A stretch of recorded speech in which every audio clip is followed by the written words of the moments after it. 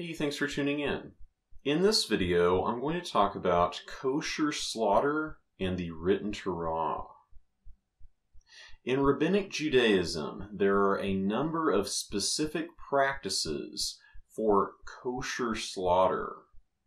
And as with many of the Rabbinic Jewish traditions, most of these are not in the written Torah. The main requirement with slaughtering animals in the written Torah is pouring the blood and not eating the blood. For example, we see this in Leviticus 17:11 through 13 regarding blood and hunted animals.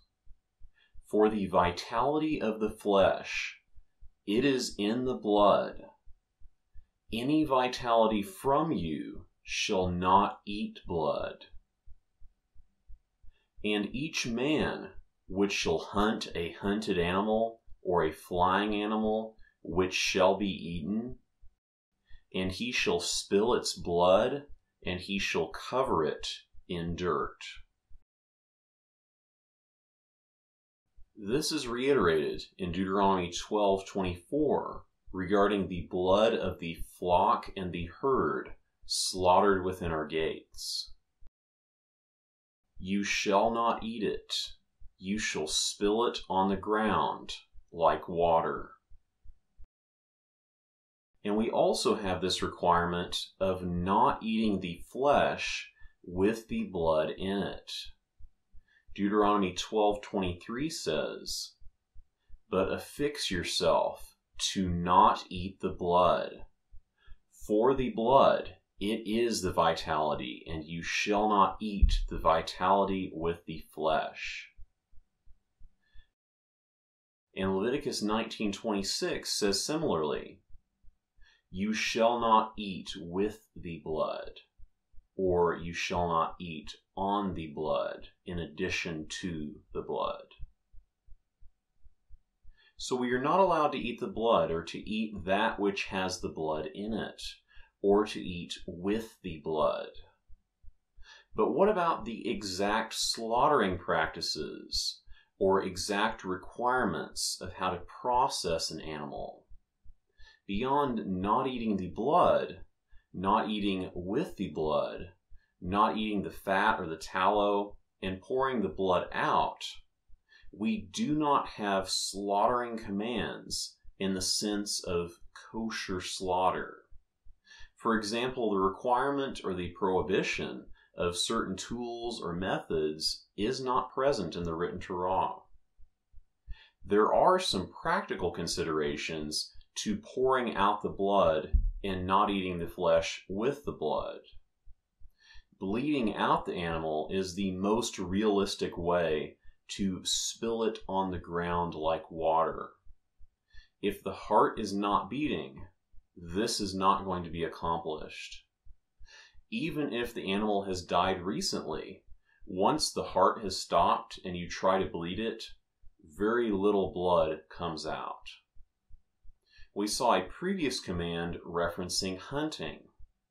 Hunting is allowed in the written Torah, and people were probably not going to be hunting an animal using just a knife by itself.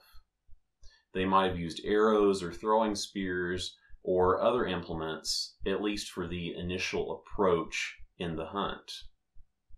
That requirement of spilling the blood is still present, but it does not say it must be done using a particular tool or a particular way beyond that.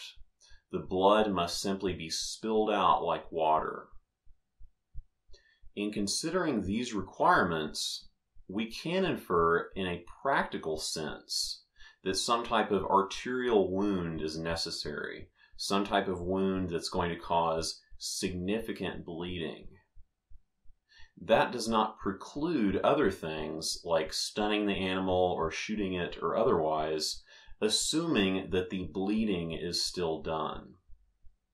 In addition, the text does not prescribe salting the meat or anything like that to draw the blood out. That's not a part of the written commands.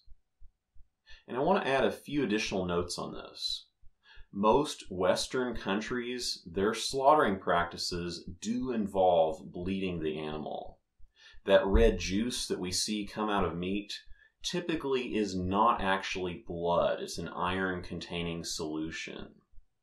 And we might also consider that when the text describes the slaughter of the animal, it says we are not eating the blood, but we are pouring it out. It does not say that we are cutting it out. In a sense, we could say that we have an implicit kosher slaughter practice in the written Torah, but it does not have the same details as the rabbinic traditions. We aren't required to kill it in one specific way. We're not required to use specific tools. Instead, it hinges upon the blood, not eating it, not eating the flesh with the blood, but pouring it out. Thanks for watching, and remember the commands. Shalom.